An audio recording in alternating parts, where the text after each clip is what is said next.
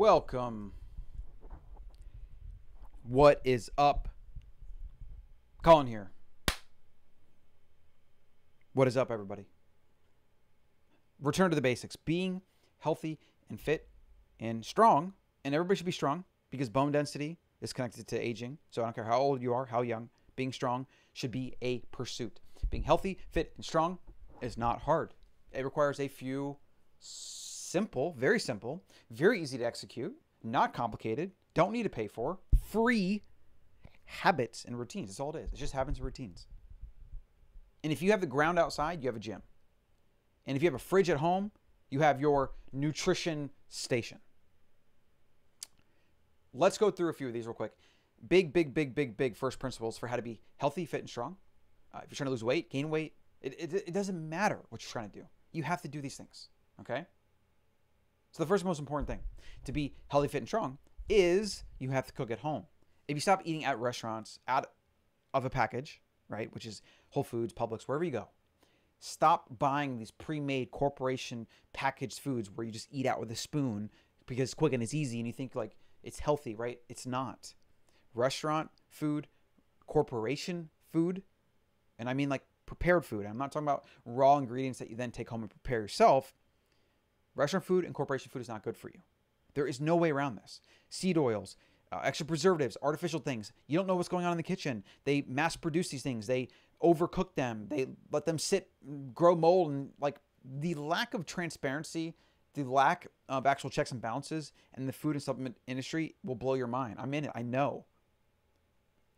There's so much food fraud. Like, it's insane. Actually, did you know that most olive oil on the shelf is actually a blend of soybean, canola, and maybe olive? Some avocado oils in the market. Actually, there's a recent study where most of the avocados on the market, most of the avocado oils in the market, which is a new market that's been growing, are not avocado oil. Or like in one example, there was a brand that was 100% soybean oil being passed off as avocado. Kid you not.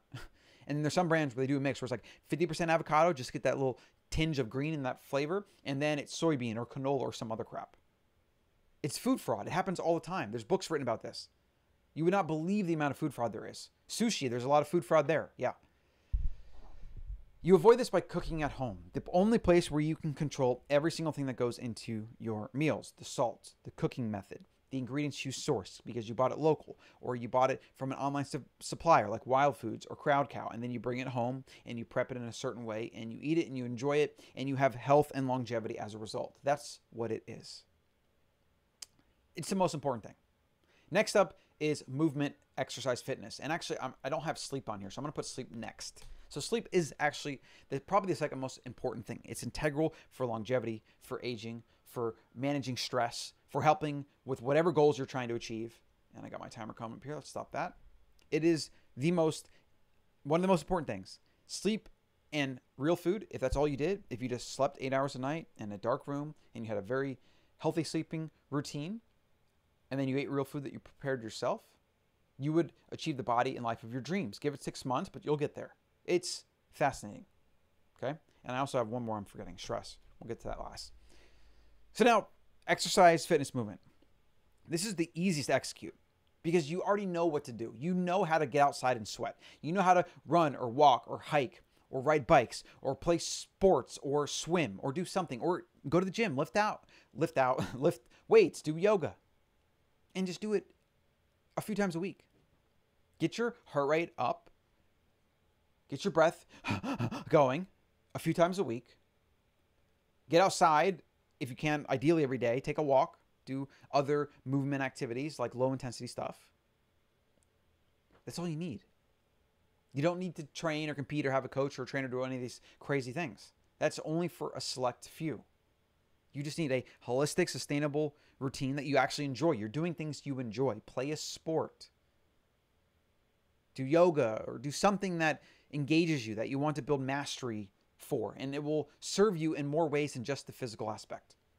It's also massive stress reducer, which is another huge thing for any fitness goal, for any longevity, and for being healthy, fit, and strong as a human. You have to remove stress as much as possible. You have to silence your monkey mind.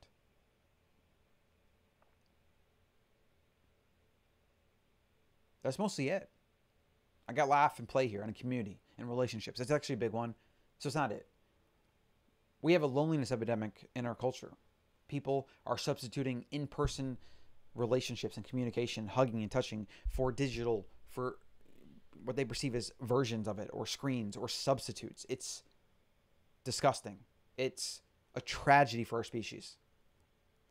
And it's an overreaction, politicized nonsense. I'm sure you know what I'm talking about. It's not just that. It's just also trends to hiding behind screens more, staying home more, saying no because I don't want to drive, or I don't want to do this, I don't want to do that. I want to stay home in my comfort. I want to watch my Netflix. I want to eat my junk food on the couch. The modern corporate environment is, and I think that's my timer going off. Hold on a second. It is. The modern corporate human is somebody that works a 9 to 5, comes home, eats their food that is like in a package. They ate their lunch at some fast food place. They got their breakfast at a coffee place or a breakfast food place or whatever. Then they come home and they lay on the couch and they watch their subscriptions, their content. They eat their snacks, maybe their ice cream, whatever. They don't get outside. They don't move. They're not reading. They're not learning. They're not developing. And they're going into debt, credit card debt, to buy things they don't need that they saw on TV or that they saw influencers wearing or promoting or whatever. And their life is just a series of dopamine fixes, hits, dopamine hit, dopamine hit, dopamine hit, while increasing loneliness, increasing depression, and increasing discontentment, increasing lack of purpose, lack of fulfillment. It's scary stuff. Millions live like that. Millions. It's crazy. Because it's not a good plan for life or health. And there's so many other better options. And yes, some of them require being uncomfortable at times and putting in some work at times, but you get to this point where you enjoy doing it.